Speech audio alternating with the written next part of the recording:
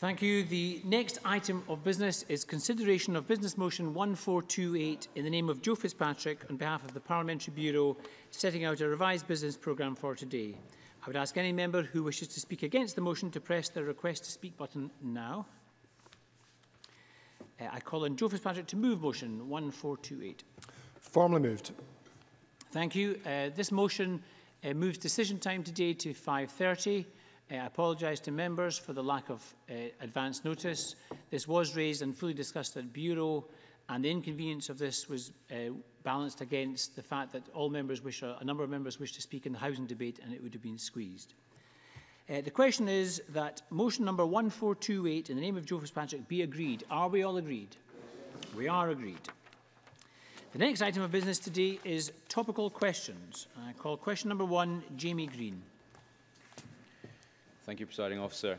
To ask the Scottish Government what plans it has to tackle homophobic bullying in schools in light of the recent survey by the Time for Inclusive Education Group. Cabinet Secretary John Swinney. Presiding Officer, bullying of any kind, including homophobic, biphobic, transphobic bullying, is unacceptable and must be addressed swiftly and effectively whenever it arises. It is the responsibility of head teachers and other school staff and local authorities to decide on the specific actions to address cases of bullying in their schools. The Scottish Government established and wholly funds Respect Me, a national bullying service to build confidence and capacity to address all types of bullying effectively, aligned to the national approach to anti-bullying in Scotland. Respect Me provide direct support to local authorities, schools, youth groups and all those working with children and young people. It is jointly managed by the Scottish Association for Mental Health and LGBT Youth Scotland. The national approach to anti-bullying for Scotland's children and young people is currently being updated. This sets out a common vision and aims to make sure that work across all agencies and communities is consistently and coherently contributing to a whole-school approach to anti-bullying in Scotland. LGBT Youth Scotland and Stonewall Scotland are part of the working group, and the updated guidance will be published soon. Jamie Green. I thank the Minister for that response. I think clearly there is broad consensus across this place to tackle this issue. But this survey paints a deeply worrying picture of homophobic and transphobic bullying in Scotland, with 27% of respondents having attempted suicide and over 90% experiencing some sort of bullying, yet only 4% thought that the Scottish Government was doing enough. Will the Government accept that the current approach simply is not enough, and will they commit to a change of tack on this? Mr Swinney. What I've set out, well, first things first, I agree with Mr Green on the point that bullying of any sort and homophobic bullying is utterly repugnant, and it must be tackled and addressed and confronted. Now, the Government has put in place a range of different interventions that I set out in my original answer, particularly around the establishment of Respect Me, which is designed to provide the resources, the materials, the information and the capacity to equip schools to handle this particular issue. Now, the national approach to anti-bullying for Scotland's children and young people has been in place since 2010. The work is being currently updated as part of the review work that is undertaken to make sure it is effective, and obviously we will consider carefully the issues that have been raised by the Time for Inclusive Education survey and the issues that the group has raised. I am in fact meeting the group in the course of the next few weeks, and I will listen carefully to the points that are advanced by the group. But I can assure Mr Green that the Government has every intention of ensuring that the measures we put in place are effective to address a situation which clearly is causing distress and anxiety to some young people in our society. Jamie Green. I thank the Minister for his clarity on that and his intention to meet with the group that conducted the survey. Presiding Officer, this report clearly highlights that we're not getting it right for every child. The current postcode lottery means that some schools are training teachers whilst others are not. And given that the majority of teachers polled in the survey feel that they have not been adequately trained to tackle LGBT issues in school, can I ask the Government to say what specific plans it has to address this issue with teacher training? Cabinet Secretary. There's a wide range of different interventions that we make to enhance the professional capability of teachers once they are through the teacher training qualifications and practising within our schools. And the resources that I have raised there, particularly in relation to the national approach to anti-bullying for Scotland's children and young people, is the framework within which the various resources are put in place to enable this to happen. Education Scotland has specific materials that are available for teachers to access and to utilise to ensure that they are able to undertake the necessary development to tackle these particular issues. And that, of course, fits into a wider wellbeing agenda, which I'm glad Mr Green referred to the importance of getting it right for every child, because as I made clear to Parliament last week, that will be the ethos, the vision with which I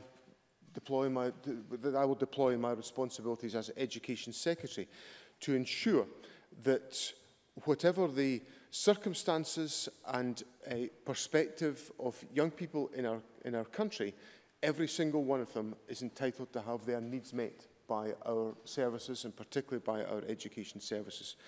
So I hope that reassures Mr Green of the steps that the government is taking. But as I say, we have a framework in place which is currently being updated, and I will, of course, be very happy to discuss with Parliament in due course, once that update is complete, what further steps we can take to ensure that the circumstances highlighted in this survey are not experienced by any other young people in Scotland in the future.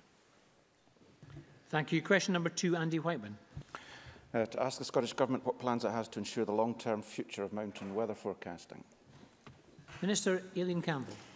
Our clear priority is to ensure the long-term provision of critical mountain weather forecasting and ensure the future safety of all those who are active in Scotland's hills and mountains. The Mountain Weather Information Service has delivered an excellent service over the years and provided an accurate and essential service to all who use Scotland's mountains. Sport Scotland has been involved in discussions with the Met Office and with the Mountain Weather Information Service about building a resilient mountain weather forecast provision for Scotland. We are committed to ensuring that everyone can continue to receive these vital forecasts, building on the skills and expertise that are in the MWIS. In the short term, Sport Scotland and our officials will continue discussions with MWIS over the provision of their service whilst we develop a sustainable mountain weather forecast, recognising that this familiar and trusted forecast should be available to all who look to enjoy Scottish mountains and wild landscapes. My officials have spoken to Jeff Monk, who is the lead forecaster at the MWIS, and this morning to ensure that we take account of the concerns being raised in order to find a long-term solution. I will be meeting Sport Scotland to discuss the ongoing developments and examine the provision of mountain weather forecasting to ensure that the concerns that are raised by MWIS are fully addressed. As part of this, I shall also be formally meeting with the Mountain Weather Information Service to ensure that they are part of the solution and that there is a long-term legacy of their fantastic service, which has undoubtedly saved lives and improved the safety for everyone who's enjoyed Scotland's wild landscapes. Andy Whiteman.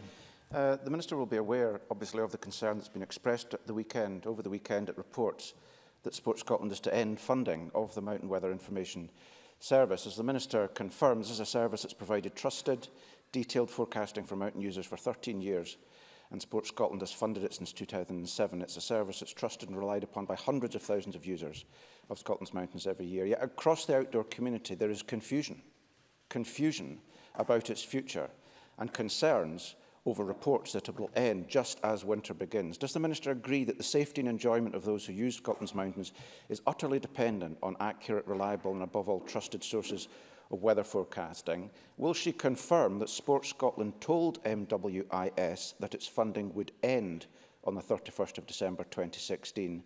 And does she agree with her predecessor, Sports Minister Stuart Maxwell, who applauds Jeff Monk and his colleagues for their selfless work in helping to ensure the safety of all those who make use of our wonderful natural environment? Minister.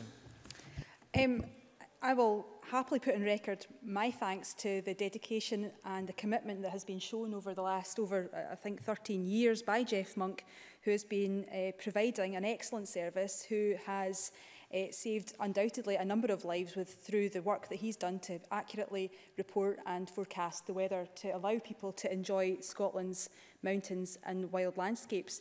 We are having discussions around how we can ensure that we have a sustainable mountain weather forecast, And Jeff Monk and the expertise that he brings from MWIS will need to be part of those discussions.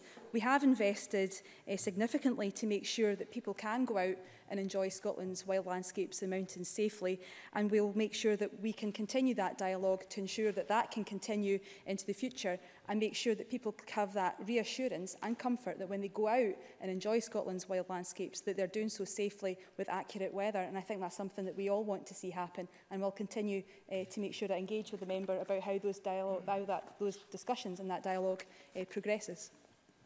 Andy Wyman. Thank the Minister for that.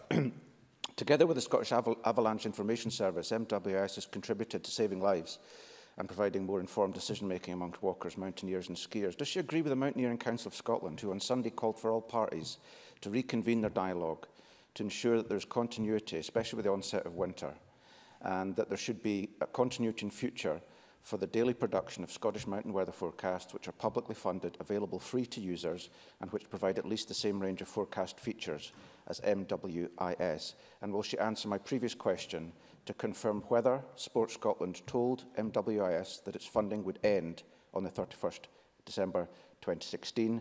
Will she engage with the outdoor community to keep it informed, or will she commit to keeping Parliament informed of progress? Minister. I'll absolutely keep ensure that members who have an expressed interest in this, in fact we all will have an interest in this, because we'll all want people to go out and know that they can enjoy the outdoors as safely as they can. We want to make sure that there is a sustainable way going forward to ensure that people get daily accurate reports about the condition of the weather so that they can go out and use this mountain safely, and we'll continue to have discussions and dialogue around the investment that needs to go in to providing that. And in terms of the avalanche interest there, I'm happy again to meet with those people as well so that they can contribute their views into this dialogue and ongoing discussion. But again, I'll place on record my thanks to Jeff Monk, who has shown complete commitment in providing a service which has undoubtedly saved a number of lives across the country. He brings with him expertise and knowledge that we should all be grateful for, and he and my officials are in discussions at the moment. I will meet with him as well, and meet with Sport Scotland to make sure that we can have a sustainable solution going forward to ensure the continued safety of people who are using Scotland's mountains. Brian Whittle.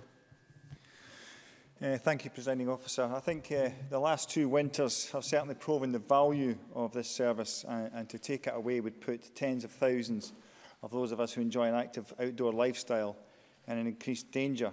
Now, this service is funded through Sport Scotland, which in turn is funded through this government.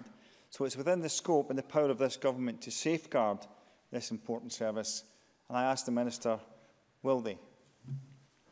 Minister. I've said a number of times that we want to ensure that there's a sustainable way in which we can forecast the weather so that people can go out and enjoy the mountains safely. The work and effort and dedication of the MWIS through Jeff Monk and others is something that we have put on record my gratitude to him and for his work, and we'll continue to work with him and others to find a sustainable way going forward. It's in our best interest to make sure that we have that long-term vision, but in the meantime I have said on the record in answer to Andy Whiteman that I'll be meeting with the Mountain Weather Information Service, I'll be meeting with Sport Scotland to discuss these issues, and we'll make sure that we find a solution to some of the issues that have been raised and the concerns that have been raised by MWIS.